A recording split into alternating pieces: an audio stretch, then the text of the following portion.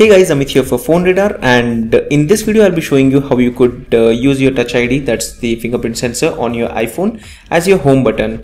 Now generally you have to tap onto this button to go to the home area. So let's say you are browsing something and you would like to go home, you'll have to tap onto that. But there are some instances where this button doesn't work, or you would like to have a better convenient option. So for that we have found a new tool or a new mod under the CD application. Don't forget that you need to jailbreak your phone, and the link for this is given in the description area below. Now next, the moment you tap here, you will be taken to the home.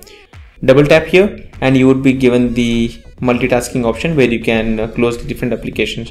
So you can directly give your home button a complete break.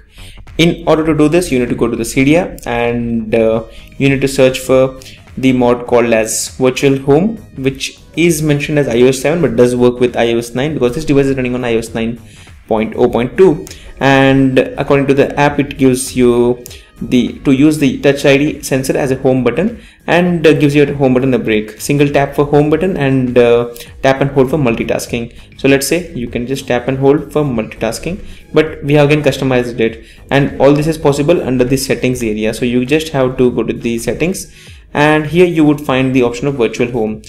Here you can also customize it and give different functions like double tap to multitask or sleep, Siri, do nothing. So there are multiple options which you can customize using this simple mod. So it was a quick demo on how you could enable the virtual home button on your iPhone.